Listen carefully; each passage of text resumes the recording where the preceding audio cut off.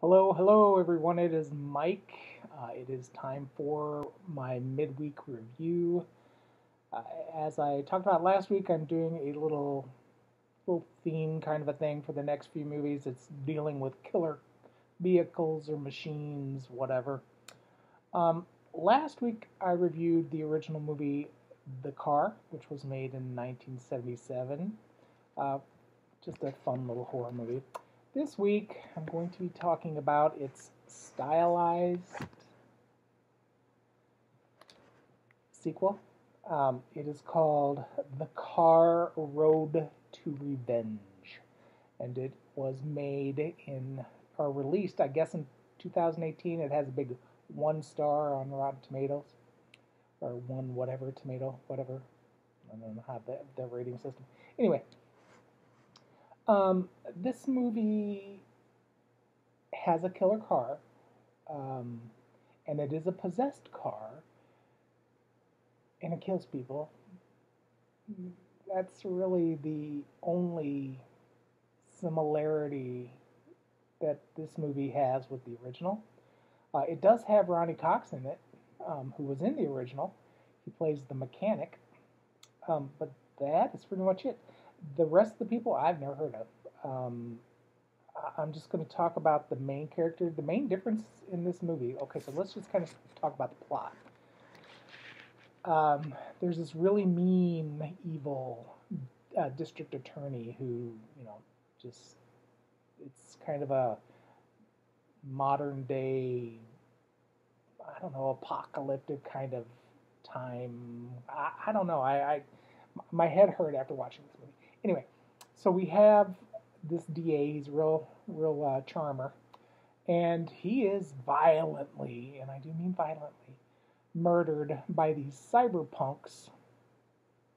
And these cyberpunks throw him out of his apartment's window, or I guess it was his apartment or his office, I don't know. But he was way up there, and he lands on his car.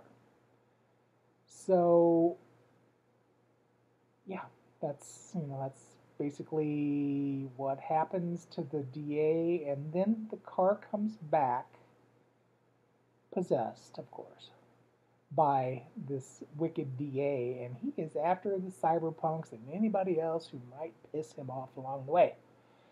Um, Another plot difference in this movie, other than that, is that we do not have like a group of cops and a main guy in this movie. I mean, there is kind of a main guy, but he's like a secondary character. We do have a woman who is the main character in this movie.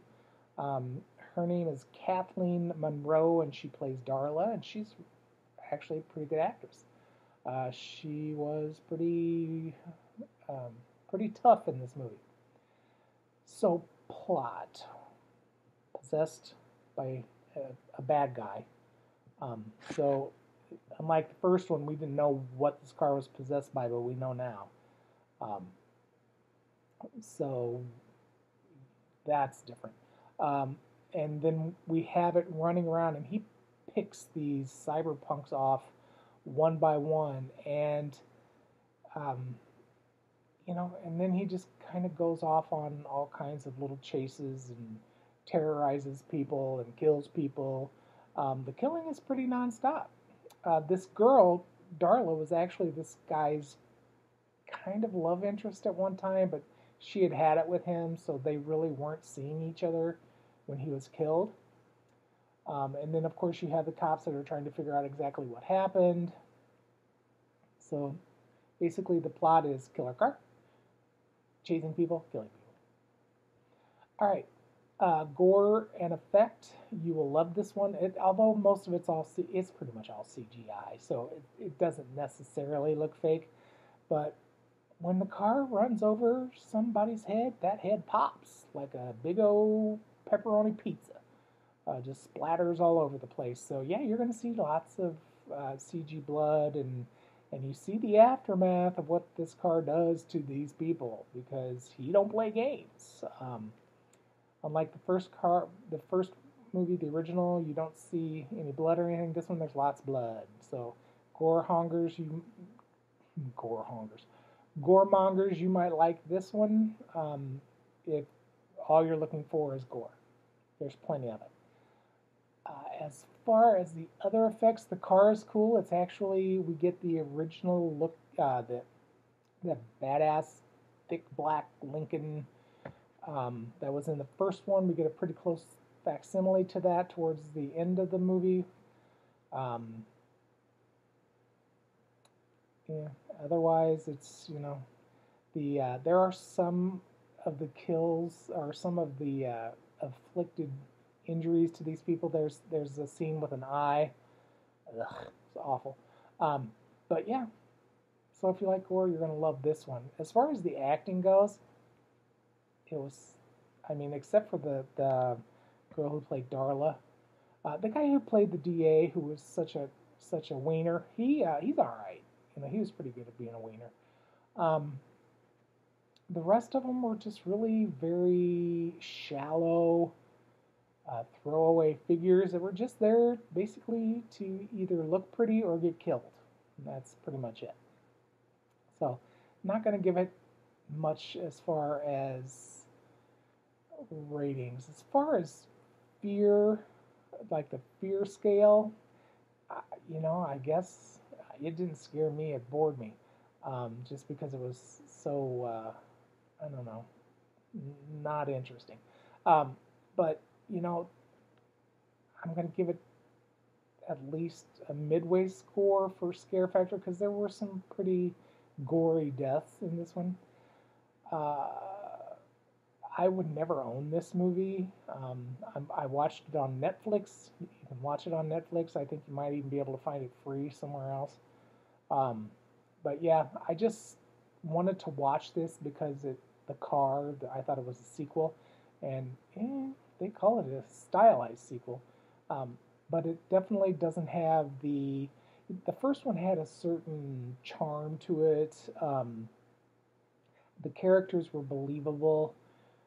Of course, all these cyberpunks that are in, they all look weird. They have weird hair. They have, weird piercings. They have all this weird jewelry that turns into knives and stab. I don't know. So none of it was really believable to me. Of course, I'm not really big into that kind of post-apocalyptic genre. And this isn't post-apocalyptic. The Earth is still here. The roads are still here. The buildings, everything.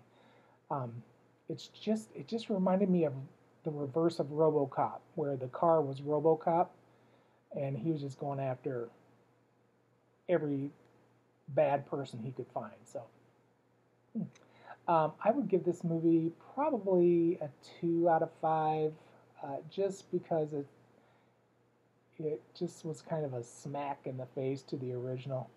But yeah, I mean, if you like killer car movies and you like gore, CGI gore, go ahead and give it a chance. I can't say that I hate it. I watched it. I watched most of it.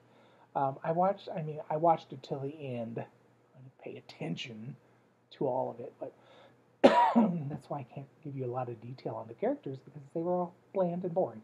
But that's just me. You may love this movie. So let me know what you think below, guys, and I will talk to you later.